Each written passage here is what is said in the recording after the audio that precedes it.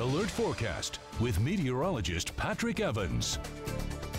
It's an absolutely stunning start to our morning out on the Classic Club Golf Course. Things look pretty comfortable right now. If you wanted to get out and do some outdoor activities, take the dog out for a walk, it is perfect timing for that. The temperatures are comfortable in the 70s across most of the valley. Skies are clear this morning.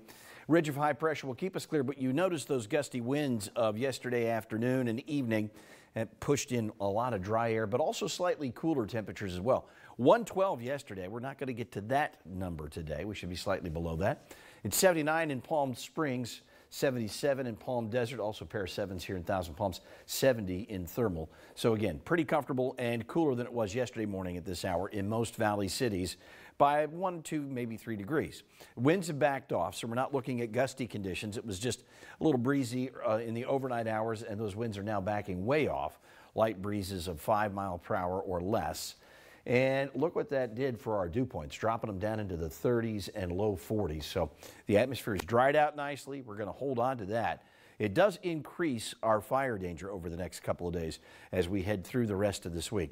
Looking out at our temperatures today as we warm up, by 9 o'clock we'll be in the 90s. Again, fairly light breezes, sunny skies. 108 is our target daytime high, so we should be slightly above average by about 5 degrees. Then the numbers cool off a little bit into the evening hours with overnight lows back down in the 70s for tomorrow morning. As we look ahead on your Comfort Air 7-day forecast, again, 5 degrees above average today. Not quite that warm tomorrow, and we continue that cooling trend. Friday, 101 degrees, and then upper 90s for your weekend. Really delightful numbers. Friday, Saturday, Sunday, and Monday all looking extremely comfortable and a good bit cooler than our seasonal norm. That's a nice way to spend the next weekend as we head through the middle of September.